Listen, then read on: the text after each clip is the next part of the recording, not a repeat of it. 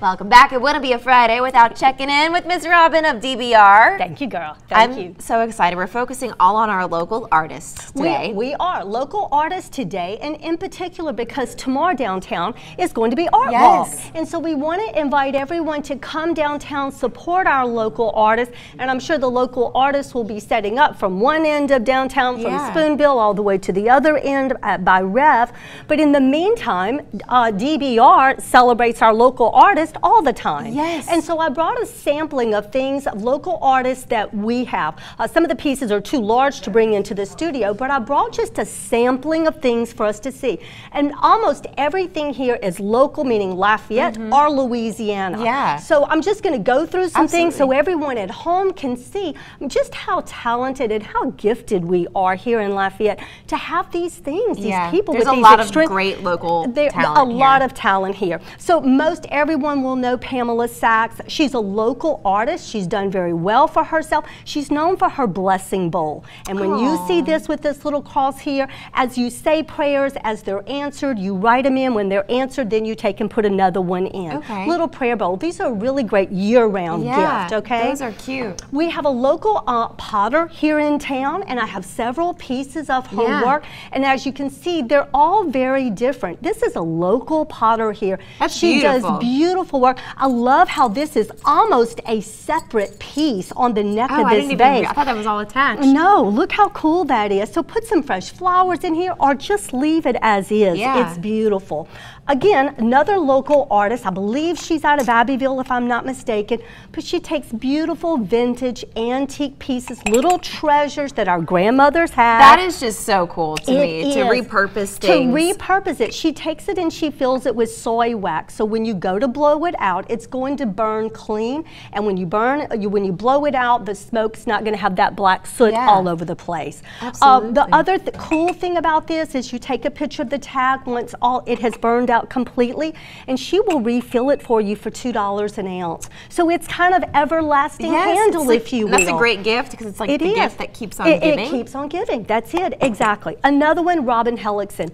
Robin is here in Broussard, and that's going to be her piece there. She's known for her oyster work, but maybe let's take it and do something different with it. So then as our holiday season is approaching, she does these cute little Christmas ornaments. You most certainly can. Oh my gosh, that's so petite. That's so cute and for like a Christmas tree. She's got a collection of them, so you can start your collection of them. But as designers, we always are thinking out the box.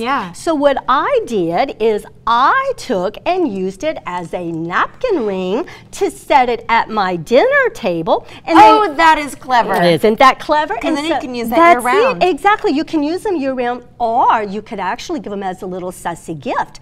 So those people who are joining you for dinner get a little sussy gift, and then they can start their own collection. So that's so smart. Very I love sweet. that. I want to touch on this guy. Yes, because he's new. Exactly. This is a beautiful lamp. It comes in this metallic silver color, but we also have it in a gold color.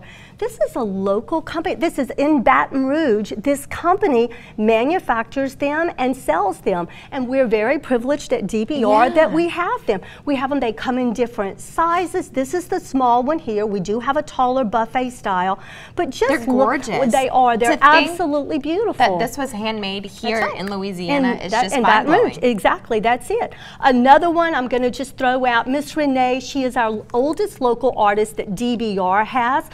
This is the Episcopal Church of the Ascension. This church is on Johnston Street. I'm going to try to get it in front of the camera, guys, so I'm a little bit more level. This is a pencil drawing that she's done, their sign. So if you attend this church or know someone who does, what a great gift to give them. And if you need a frame for it, then we certainly can provide that, but just buying the piece of art itself.